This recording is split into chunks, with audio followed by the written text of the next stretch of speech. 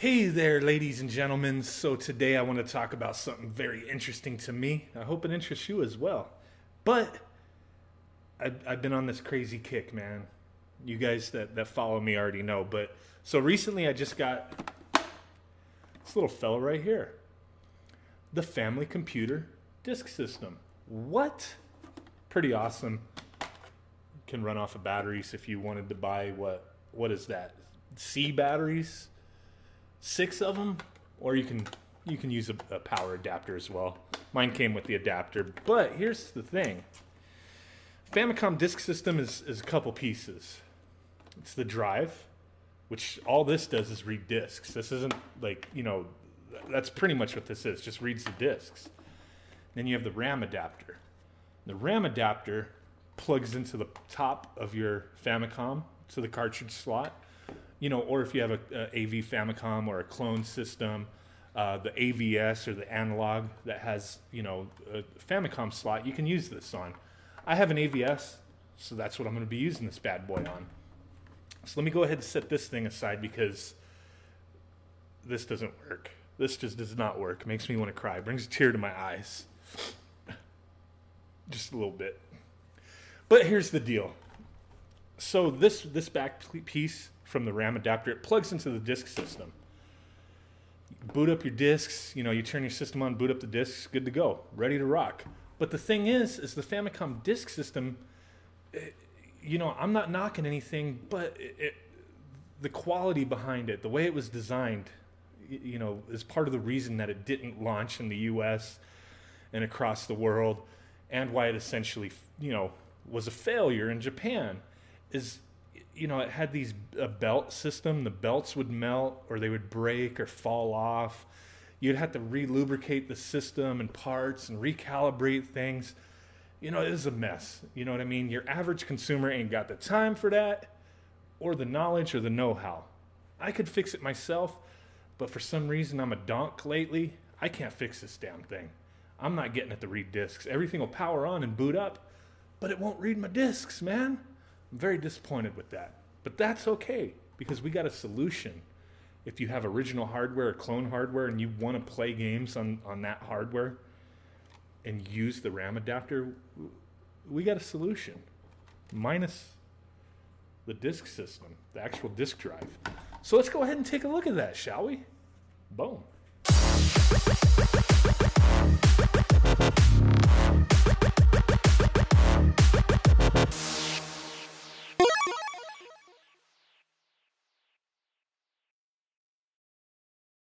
Okay, so taking a peek at what we got to do here, or what I really want to look at and talk about, what we're going to do, first off, I'm going to go ahead and plug this bad boy into the top of my AVS. Boom, she's in there. Fits nicely, fits nicely. Now we're stuck with the end piece here. It'll boot up. Everything will boot up just fine. Let me see if I can get her to come up. Let's see what to do. So here's what we get. We boot her up. We get the normal Famicom disk system. Please set disk card. Well, my disk system doesn't work at the moment. Maybe eventually it will. I have actual disks and I want to use them, but right now it doesn't work. So what do we got? Well, here's our solution.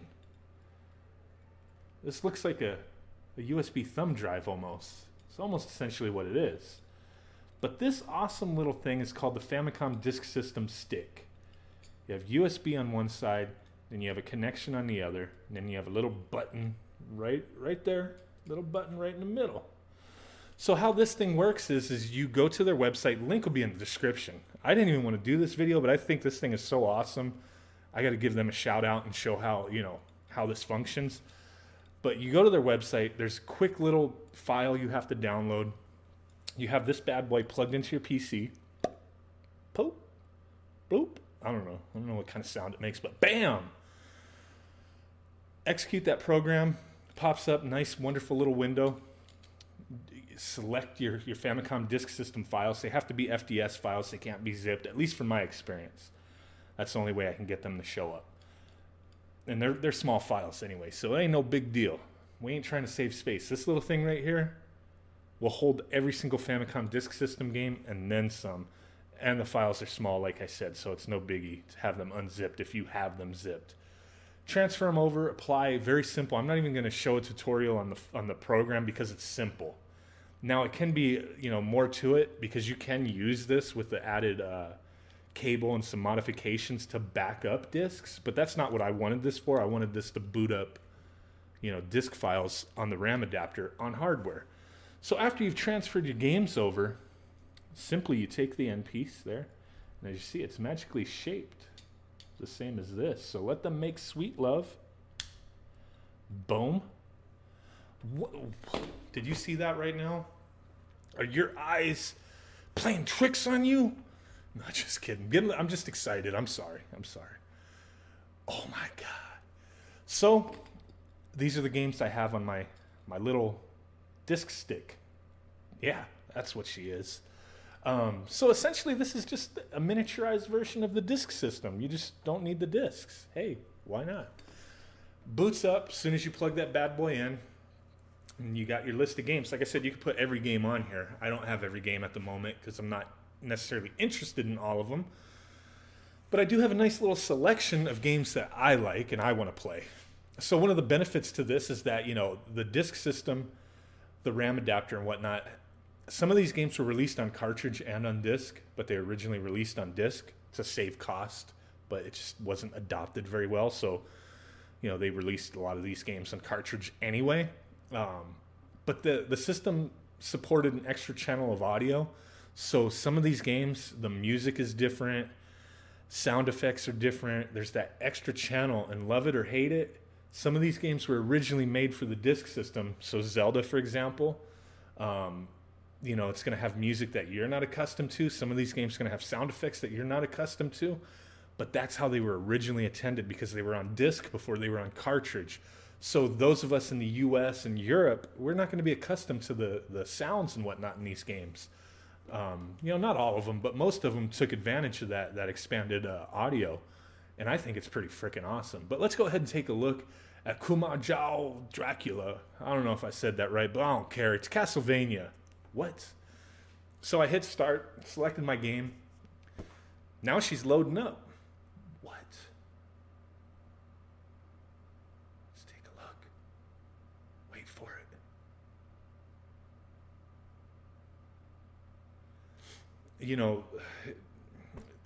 Not a big deal, but yeah, these games have to load. They only take a few seconds, but they do have to load. Here's the next part of it. Castlevania. I'm going to go ahead and push start. I already have a save file on here. Go ahead and press start. Now loading. Who would have thought? Old school Nintendo game. Now loading? Please set disc B. What? So a lot of times with Famicom disc games, there's a side A and B. Some of them, the full game was on one side. Some of them, it was between both sides. The cool thing was they had kiosks where you could rewrite your discs and it would give you a label. You could change Mario Brothers to tennis or something, you know what I mean? And it was only a few bucks. It wasn't anything crazy. So that was kind of cool. I really wish they would have done that out here in the States. I would have bought this damn thing. It would have pissed me off if it broke, but I would have bought it just to have that, paying essentially what you would pay to rent a game back then and getting a whole new game. I think that was pretty awesome. But back to the point here. Please set disc B. So some of these games, they were off of both sides of the disc instead of a single game on both sides. So you would have to flip it. Sometimes it would be where you saved your game, you flipped the disc, started the game, selected your save file, or it would play the intro and then, like Zelda, it just plays the intro and it doesn't tell you, but you need to flip the disc to start playing the game. So the way you would do that is this little button on here. You press it twice real quick, boop, boop, or bloop, bloop, I don't know, whatever sound it makes. Hit it twice real fast, though, and it would set it to disc B. It would flip the disc, essentially. If you just tap it once, real quick, it would set it to side A.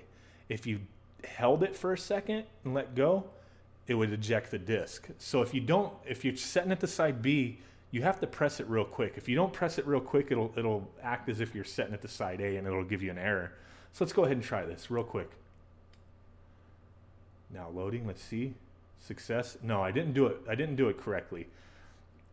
So you got to do it quick. See, I messed up again. Now I'm going to do it with my thumb because I'm kind of like holding it toward the camera and it's messing me up. But double tap, loading. No. There we go. I think I got success. No.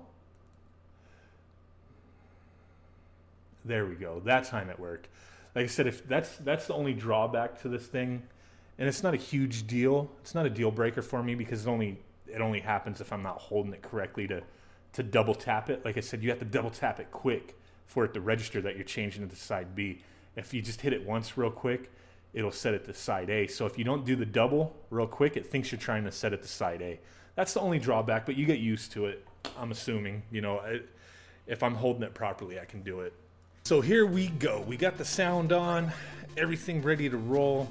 Playing some original Castlevania on the disk system. What? So I already had a save file, so I've been kind of messing with this a little bit. But man, I really do dig this game. Really love getting to play this on hardware. Getting that expanded or, you know, expansion audio. It's just so beautiful. You know, this little device cost 16 bucks. Like I said, I ordered it on a Friday and I received it on a Monday. Just top notch, man. These guys aren't playing around. They're trying to take care of their customers, and that's something I appreciate. You know, it's not going to be for everybody. If you're a collector, you're not going to want this thing. You're going to want the actual discs. I have discs. My disc system just won't play them right now, so that's the unfortunate part. This was just kind of a solution until I can get a working disc system, but I'm really happy I bought it. You know, kind of like a little early birthday present for myself, you know? Maybe? I mean, $16, no big deal. My birthday's not for a few months away, but hey, however you gotta justify what you buy yourself, right? But, you know, 16 bucks, that's, you know, you can go to lunch at Fat Burger and get a burger and fries and a drink for, you know, that. Place is expensive.